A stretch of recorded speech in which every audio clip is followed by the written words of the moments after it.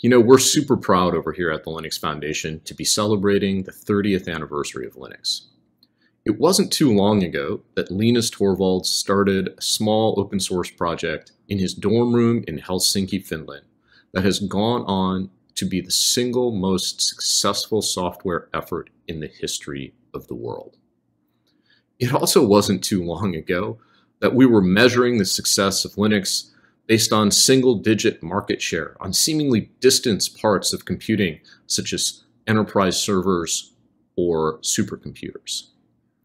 Today, when I talk about Linux to folks, the easiest way to explain it is to say that Linux powers the vast majority of the world's technology systems. You use Linux every day, and you probably don't even realize it. It's 100% of the world's fastest supercomputers.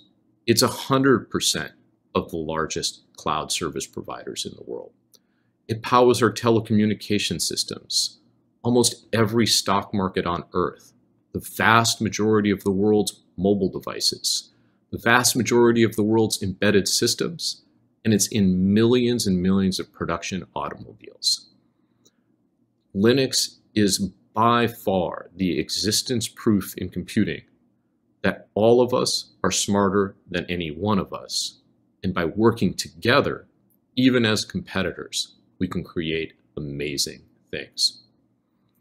And it's not just Linux. Open source has gone on to become the most important part of the world's technology supply chain. Today, the vast majority of code in any modern technology product or service is open source.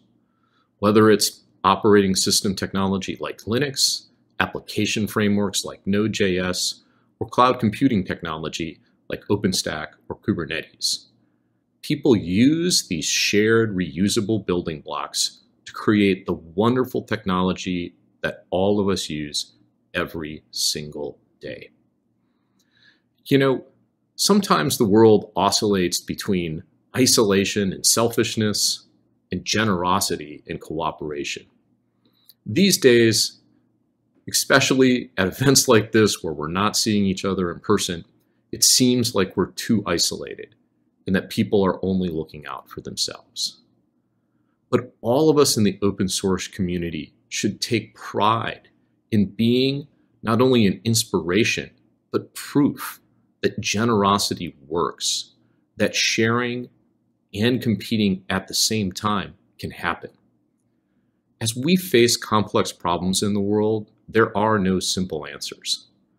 But one of the things that I do know to be true is that open source is a big part of working together in an unselfish way to solve difficult challenges. And I'm proud that all of us are a part of that.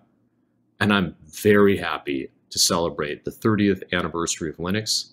And I want to thank you for letting me come here today and share that celebration with all of you.